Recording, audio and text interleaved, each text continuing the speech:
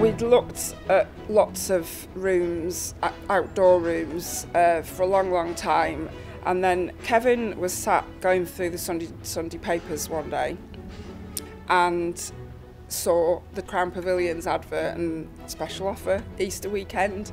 So he said, come on, we'll go down. And of course, the minute you meet Luke and the champagne starts flowing and you walk into this wonderland of beautiful plants, everything's just, it's like heaven. And then you see the garden room for the first time and we just looked at each other and we just went, I think this is the one. And it just feels incredibly special every time we go in there. We unlock the door and boom, you just know you're going to have a great night in there.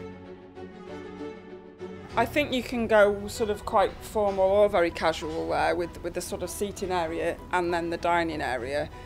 That one is very special because that's the last spot of the garden that gets the sunshine in the evening. It's great for either a cup of tea in the morning with a paper or a nice glass of wine in the evening. You tell people you've got a garden room and oh, we've got a bit of a bar in the back garden. If the kids are ever with us, they go, Mum, it's not just a bar.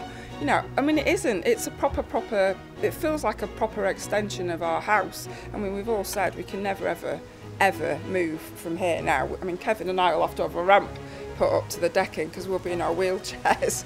We just can't ever leave. I could leave the house, but I couldn't leave the garden. It's just fantastic.